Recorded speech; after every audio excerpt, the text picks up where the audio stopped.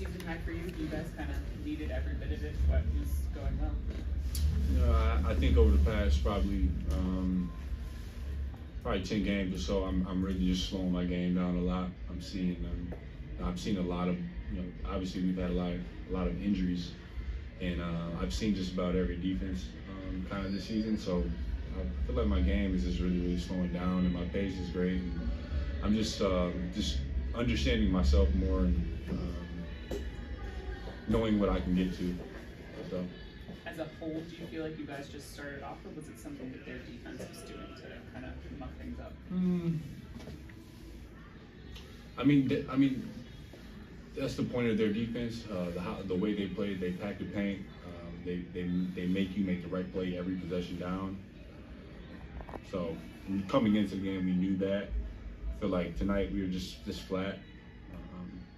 I think we shot 7 for 32, 33 again from 3. So can't win many games like that. Especially the game was really low scoring. I mean, we held them to low 40s for most part of the game. They got a little hot at the end, but yeah, we gave ourselves a chance and try to get them shorthanded. What do you think made the difference for them in the fourth quarter as they were able to gain some momentum, especially early in the quarter? Jalen Brunson. I mean, he just took over the game. He's an all-star this year. He's been playing phenomenal basketball. He's been a guy that's really kind of probably he's the extension of Tibbs off the court a little bit. You could just tell from the team last year to this year, they have more poise and patience, and they look for him, and he delivered tonight. So. You mentioned they packed the paint. Was it as simple as that, why they had such a big advantage in terms of paint points? They had a lot of paint points, you're saying? Yeah, it was 50 to 28 in paint points. We only scored 28. Yeah. I mean, yeah, of course. I mean, Mitchell Robinson is a load in there, and then a lot of times they shrink on the floor, and then if you're in the paint, they're swarming you. So we shot a lot of tough shots in the paint tonight, knowing that was going to happen, but we gave ourselves a chance. So.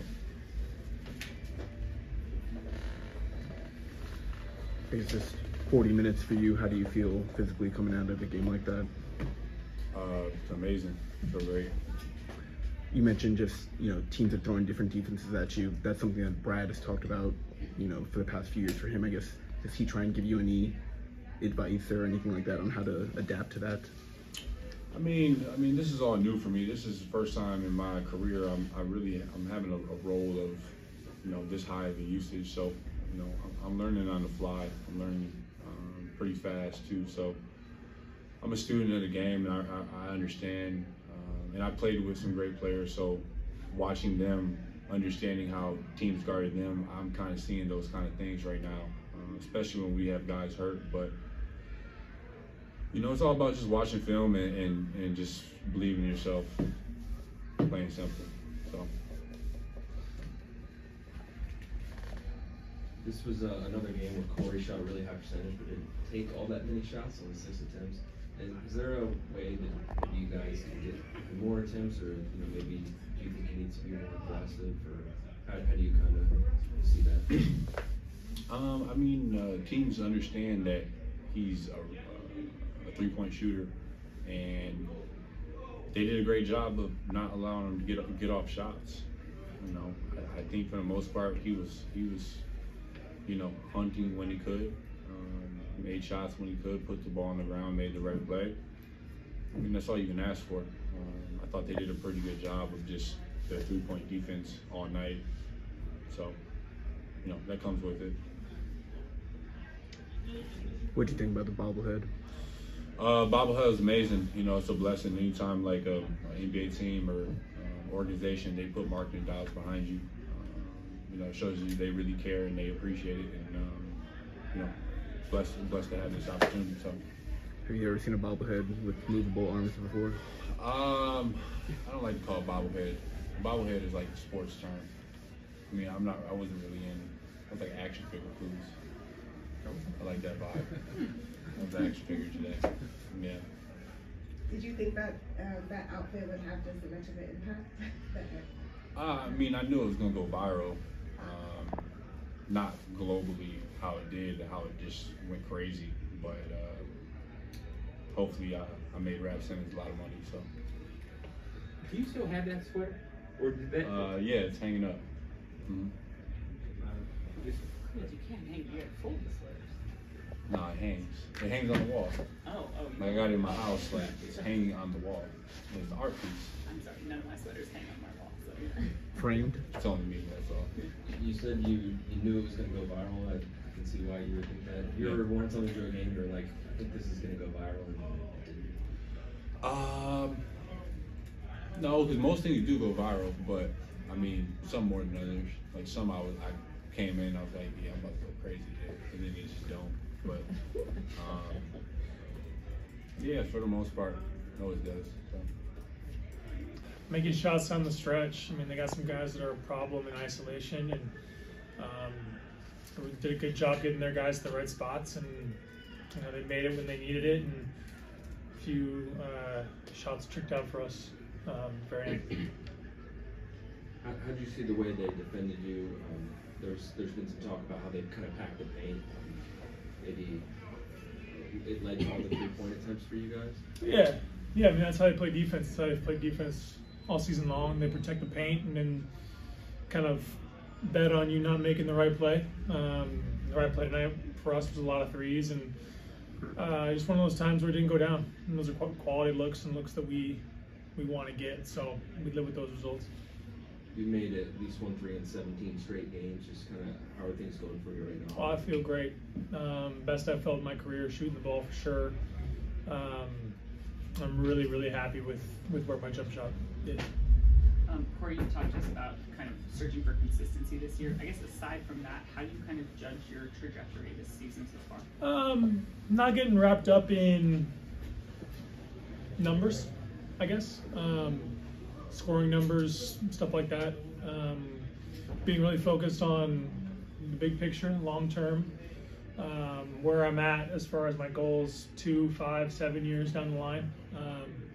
I think I've taken some big jumps to get there. Defensively, shooting percentage, the way my shot feels, all that stuff is lining up perfectly.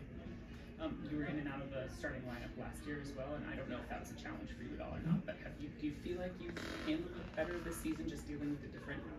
Yeah.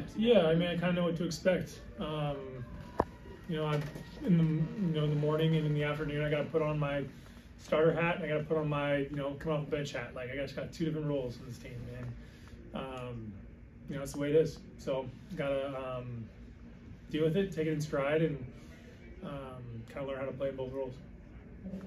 Especially on a night when Brad is out, do the coaches or teammates encourage you to try and be more aggressive, trying to find your shot? Yeah, I mean, it doesn't really matter. It doesn't really matter if Brad's in or out. Like they're still encouraging me to be aggressive. I can always do more aggressive, and as someone who's responsible on this team for shooting threes, and we don't shoot a lot compared to the rest of the league, it's kind of my job to be aggressive. So.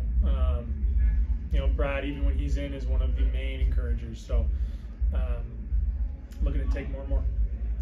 Probably an overly specific question, but on the one drive you had, Mitchell Robinson kind of closed you off. You kicked it out to Rui in the corner.